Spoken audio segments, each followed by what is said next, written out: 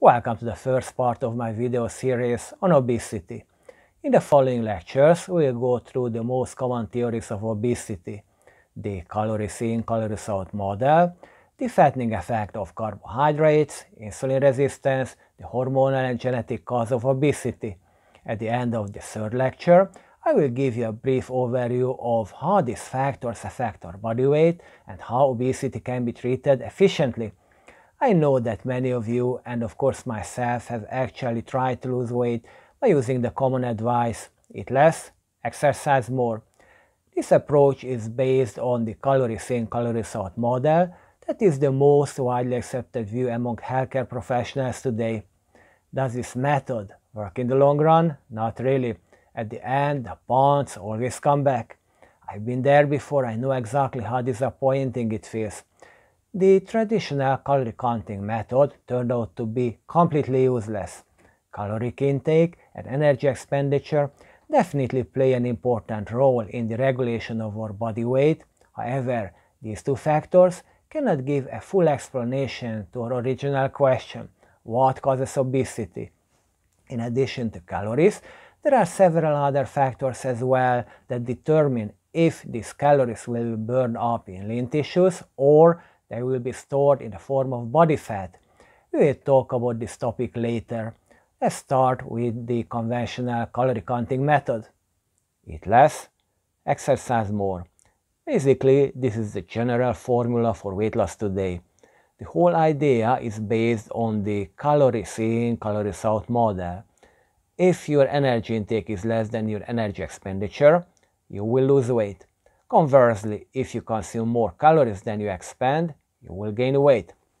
Calorie counters refer to the first law of thermodynamics, which states that energy can neither be created nor destroyed. The law itself is correct, however, it has nothing to do with weight loss or weight gain. Let me tell you an exaggerated example.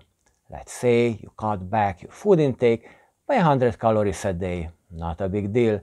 You won't even notice 100 calories. For example, one single chocolate chip cookie has more than 100 calories. We have all heard the saying, little things add up. With minimal effort, your annual energy intake will be reduced by 36,500 calories, and you will have managed to lose 10 pounds in the first year alone. This is just the beginning.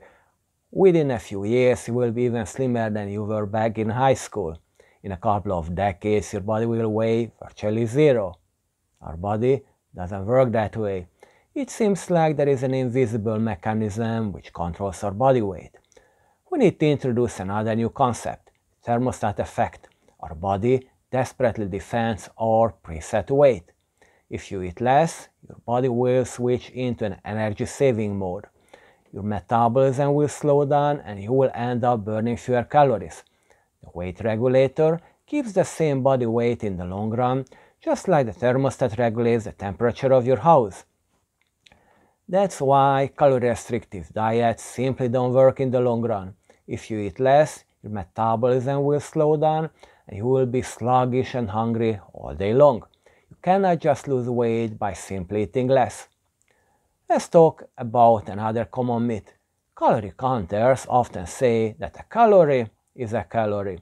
If that were the case, it wouldn't really make a difference whether you ate 100 calories of sugar or 100 calories of cabbage. Both would have the same effect on your weight. This is totally wrong. The human body doesn't work that way. Although both foods contain 100 calories, they have absolutely different effects on our metabolism. Sugar is a very energy-dense food. 100 calories are packed into a small amount of 25 grams, which is the equivalent of 2 tablespoons. Shortly after ingestion, the sugar will cause a sudden spike in blood glucose level, followed by an insulin rush. Insulin is an anabolic hormone and is the main driving force behind obesity. Acting like a squirrel or a hamster, insulin works hard to store every possible food item for later use.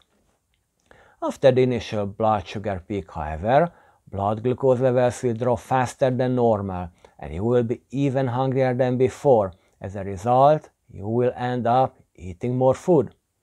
Cabbage, on the other hand, is not an energy-dense food. 400 grams, which is about half an entire cabbage, contains the same amount of energy as 2 tablespoons of sugar. Besides calories, cabbage also contains fiber and a lot of water. By slowing down nutrient absorption, fibers prevent enormous fluctuations in blood sugar levels. Since there are no sharp blood sugar spikes, insulin levels also remain stable. Fewer nutrients will be stored as fat.